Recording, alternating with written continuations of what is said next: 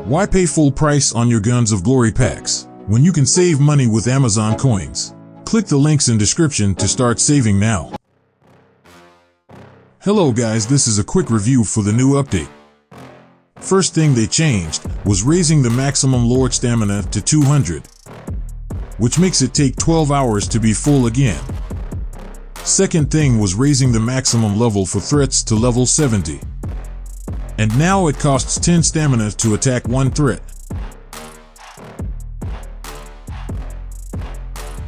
Therefore, they just doubled the rewards for each threat.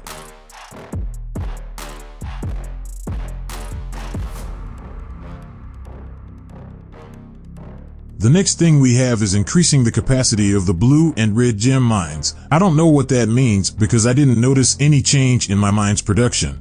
So if you know what that is, let me know in the comments.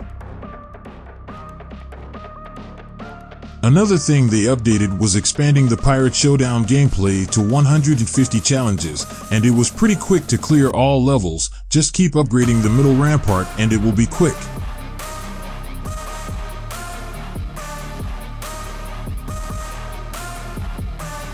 But let me tell you what's not going to be quick.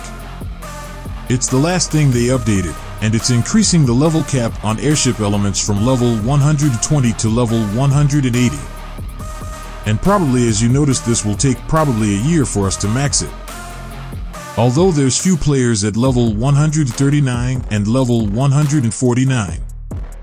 Anyway, that was it for this video. Thanks for watching. Leave a like and subscribe for more GOG videos. See you guys next time, and goodbye.